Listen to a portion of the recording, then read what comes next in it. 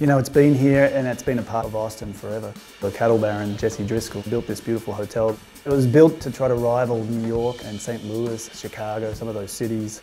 We offer you an experience from yesteryear a little bit. No guest room's the same. You could really just enjoy what it was like in the day. There's paintings on the wall, there's history that's jumping out at you everywhere. Louis Armstrong played in our bar back in the 30s. LBJ, obviously, we have a suite named after him. He watched his election results back in the 60s for the presidential candidacy. In 1969, I believe they were going to put a wrecking ball through the Driskill, which would have been a sad occurrence. And the community of Austin stepped in and said, that's not going to happen to our beautiful hotel. They had a bake sale to try to raise money to save the Driskill. They also sold stocks at about $10 a piece. We've got a piece down in the bar actually with all the names of the stockholders. They took it upon themselves to make it a landmark and keep this beautiful property the way it is.